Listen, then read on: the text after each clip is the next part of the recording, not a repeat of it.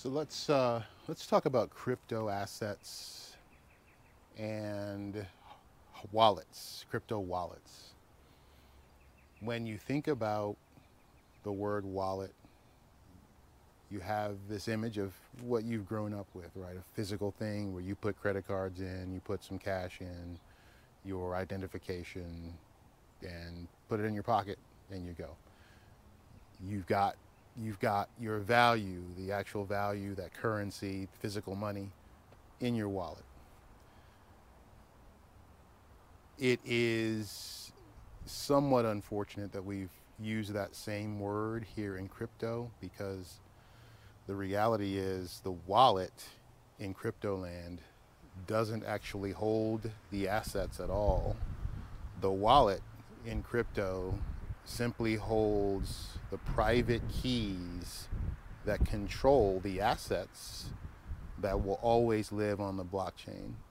So when you are sending value, sending back and forth, what you're really doing is transferring permission or ownership of the blockchain asset to the other public key, right? And the associated private key controls whether or controls that public key's ability to send to other accounts, et cetera, et cetera. So bit of a clarification there. I'm going to try to put together a little illustration and have it follow this intro, and you'll see me on the other side. All right, let's talk a little bit about Exodus. I have the product installed, and actually, before I get started, in this demonstration, I am running a product called Eden. Eden is the early access version of Exodus. In other words, the company uses Eden as the platform for testing new features, etc., getting rid of bugs and getting user feedback and all these sorts of things. So I have downloaded Eden for the purposes of providing this demonstration so that I do not expose my personal assets. So you shouldn't download Eden. It is a beta product, not ready for production, used for testing, all those sorts of warnings. You want to download Exodus from the exodus.io website for the appropriate operating system in your case. So using Eden to demonstrate for you, but the same functionality will be found in Exodus. All right, so I've launched Eden. This is the first launch, and this is the main screen. I don't have any assets in this wallet, but this will be sufficient for demonstration purposes. This is our main dashboard. We have a list of default assets that are given to us here. Price for each asset also very easy to discover, as well as performance over a 24-hour period, current market cap, 24-hour volume, and a nice graphical indication of how the price has performed over that period. We can do things like go to settings. We can enable additional assets on the platform. I won't do that here, but know that you can add things to this if you need to do that.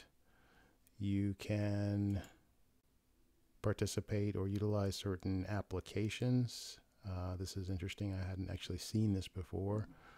Pretty cool that Exodus has become sort of an apps platform. So you've got the FTX exchange apparently can now be integrated with Exodus, which is pretty cool. I think I'm going to try that personally. You've got rewards, so the ability to earn passive income for your idle assets, on your idle assets. You've got NFT access. You've got access to dApps on the Ethereum blockchain, all sorts of things. So very, very cool. Devices. This gets into that the use of the hardware wallet, which you'll hear me talk about in the closing comments for this video. But the ability to enhance the security for the assets under your control in your bank by pairing this installation of Exodus with a Trezor hardware wallet. You can personalize the experience, set up your security, which you should absolutely do. Set up your backup phrase. You should absolutely do that. In fact, upon first launch, you should be prompted to go through this process. And again, you should absolutely do that. All right. Out of settings here, I'm going to go back to the main screen. I'm going to take a closer look at wallets. So we'll go over to the wallet interface. Right now we're looking at Bitcoin. I can switch to Ethereum, Tether, Binance, USD Coin, etc., etc. So I talked in a previous video about taking ownership of your assets. What do I mean by that? So here we are in your bank, and let's assume that over on Coinbase, which I have in the upper left here, let's assume that you were holding some Bitcoin over on Coinbase. And having watched this series of videos, you have determined that the time is now for you to take sovereign control of your money. My guidance when I tell you place this Bitcoin in a wallet that you control, here is what I'm telling you to do. So over on Exodus, you're going to click Receive. This is your Bitcoin address for your Exodus wallet. You're going to copy that to the clipboard.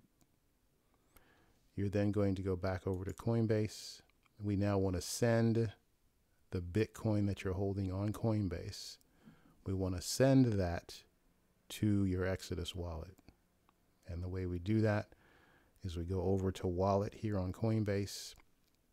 We type in the value of the BTC that we want to send. And my advice would be to switch to the ability to specify the number of BTC that you would like to send. You know, maybe it's 0.006. I don't hold anything on Coinbase, so we get this message, which is fine. I want to send Bitcoin. I would paste that Exodus address in this field, and optionally I can create a note to give me an indication of what this transaction was all about. Once I have all this filled in, and if I actually had any BTC here, I'd have the opportunity to continue the process, which would give me a preview of the transaction, ask me to confirm that this is indeed what I want to do, and I would say I'd click send. After a little bit of processing, we would see that Bitcoin show up represented here in our wallet, our bank, so to speak. So a quick overview of how you would take control of your assets. Exodus has a built-in exchange, so you can trade your crypto from one crypto to another, should you want to do that, all within a nice, slick user interface, right? So I'm going to say, yeah, I understand that these services are provided through a third-party API. Click continue, and swapping or trading between Bitcoin or between cryptos is as simple as filling out the appropriate form. In this case, I'd be switching my Bitcoin over to Ether, or maybe I wanted to switch my Bitcoin for some other token. Simply select it, type in the value that I'd like to swap, or simply say the minimum required for this exchange, half of what I have, or send as much as I can, exchange as much as I can. Right, so the choice is yours. Very cool. Yeah, and the ability to install apps, etc., etc. Quick overview of the Exodus wallet. Hope you found it useful, and I hope you will take action. Now, you'll see me in the outgoing comments. All right, so hopefully that illustration helps to solidify in your mind what's really happening with blockchain assets and crypto wallets. Unfortunate naming convention, but I understand why it was chosen. And my aim here is to help you understand as well. And with that, I'll end it here. Going to continue with some cleaning here on the outside of the house. Hope you're doing well. Stay safe, and you'll see me in the next video.